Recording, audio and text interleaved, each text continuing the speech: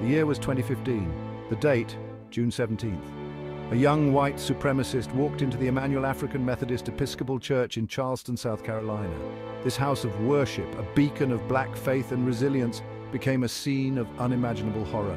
9 innocent souls, gathered for Bible study, were gunned down in cold blood. The nation reeled in shock and grief. Photos of the killer, Dylan Roof, posing with the Confederate flag surfaced online. This ignited a firestorm of debate about the flag's true meaning and its place in modern society.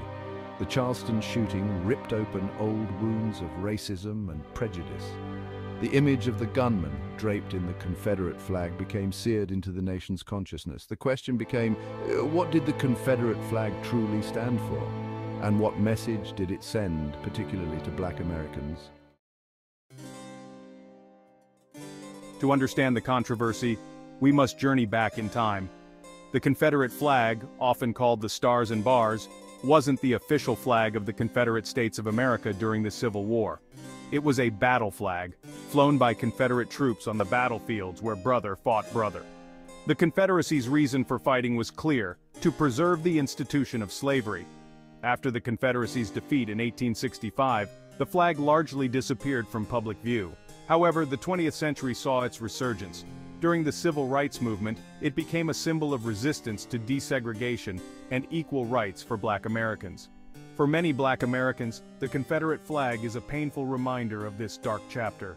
It represents the brutal legacy of slavery, segregation, and white supremacy. This dichotomy of perspectives lies at the heart of the Confederate flag debate. The Confederate flag occupies a complex and contested space in American culture. For some, it embodies a romanticized vision of the past, a time of Southern gallantry and resistance against Northern aggression.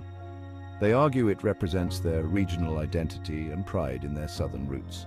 However, this perspective ignores the flag's undeniable connection to slavery and white supremacy. The Confederacy seceded from the Union to protect the institution of slavery. For many Black Americans and their allies, the flag is a potent symbol of racial hatred and oppression. It serves as a constant reminder of the systemic racism that continues to plague American society. The debate often centers around intent versus impact. The impact of the symbol, regardless of intent, is undeniable. The Charleston shooting served as a catalyst for a national conversation about race, history, and the power of symbols.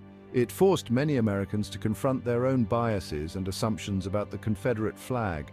The shooting and its aftermath brought to light the stories of individuals whose perspectives on the flag had evolved over time. People who once saw it as a benign symbol of Southern heritage began to grapple with its more troubling connotations.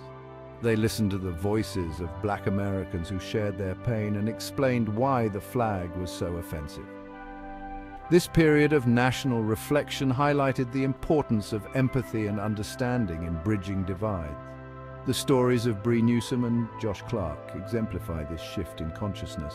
Their experiences provide a glimpse into the complexities of the Confederate flag debate and the potential for personal growth and societal change.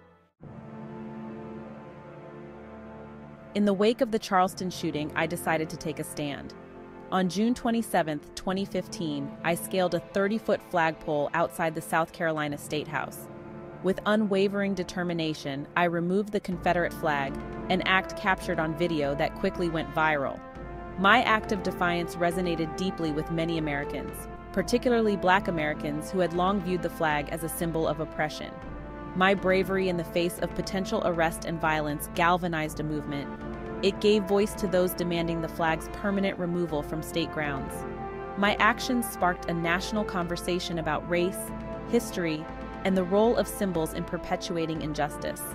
My story serves as a reminder that the fight for equality is far from over, and that ordinary citizens have the power to make extraordinary contributions to the pursuit of justice. Josh Clark, a white man who grew up in North Carolina, had a different journey. I was raised to see the Confederate flag as a symbol of Southern pride and heritage. I even had one tattooed on my arm as a teenager. However, the Charleston shooting forced me to confront the flag's painful legacy. I listened to the stories of Black Americans who shared their fear and anger at seeing the flag displayed. I began to understand that what I saw as heritage, others saw as hatred. This realization sparked a profound change in my heart. I decided to have my Confederate flag tattoo removed, a painful process that symbolized my own internal transformation. My story demonstrates that empathy can be a powerful catalyst for change. It shows that it's never too late to learn, grow, and challenge our own deeply held beliefs. The outpouring of grief and anger after the Charleston shooting led to a wave of activism across the United States. People demanded the removal of Confederate symbols from public spaces, arguing that they had no place in a society striving for equality and justice. In South Carolina, the pressure to act was immense. The Confederate flag had flown above the State House since 1962, a symbol of resistance to the civil rights movement. After weeks of debate and protests, the South Carolina legislature voted to remove the Confederate flag from the State House grounds. On July 10, 2015, the flag was lowered for the last time, a historic moment that marked a turning point in the state's long and troubled history with race. The removal of the flag was a significant victory for civil rights activists. However, the debate over the Confederate flag and its legacy is far from over. The debate over the Confederate flag is just one example of a much larger conversation happening across the globe. How do societies reconcile with their past, particularly when that past is marked by injustice and oppression? Monuments to Confederate leaders, slaveholders, and colonizers have been the subject of intense scrutiny and debate. Many argue that these statues and memorials glorify a painful past and perpetuate harmful narratives about race and power. Others contend that removing them amounts to erasing history. There are no easy answers to these questions. History is complex and often messy. It is essential to remember and learn from the past, even the painful parts. However, how we choose to remember matters. Symbols have power, and we must be mindful of the messages they convey. The debate over Confederate symbols is not just about the past, it's about the present and the future we want to create. It's about acknowledging the pain and suffering caused by racism and working to dismantle the systems that perpetuate it.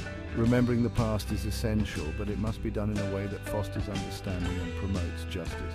It's not about erasing history, but about telling a more complete and accurate story. Education plays a crucial role in this process. By teaching students about the complexities of history, we can help them develop critical thinking skills and a nuanced understanding of the past. Museums, cultural institutions, and public spaces can also serve as sites for dialogue and reflection. The journey towards a more just and equitable society requires a willingness to confront uncomfortable truths and to engage in open and honest dialogue.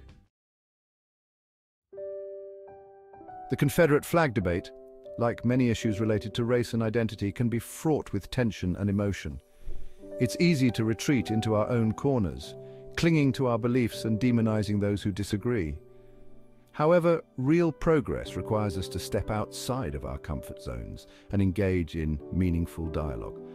Dialogue is not about winning or losing an argument. It's about listening with empathy, seeking to understand different perspectives, and finding common ground. It's about acknowledging the humanity of those with whom we disagree, even when we find their views abhorrent.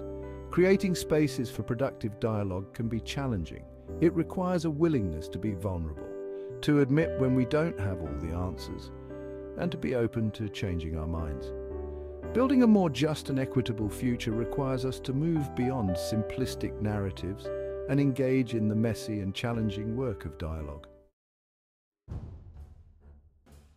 The Confederate flag debate is a microcosm of the larger struggle for racial justice in America. It's a reminder that the legacy of slavery and segregation continues to cast a long shadow over our nation. It's a call to action to confront systemic racism and work towards a more equitable future. The journey towards justice is not easy. It requires courage, compassion, and an unwavering commitment to equality. The stories of Bree Newsom, Josh Clark, and countless others remind us that change is possible. They inspire us to continue the fight for a more just and compassionate world. Let us move forward with hope, determination, and an unwavering commitment to justice for all.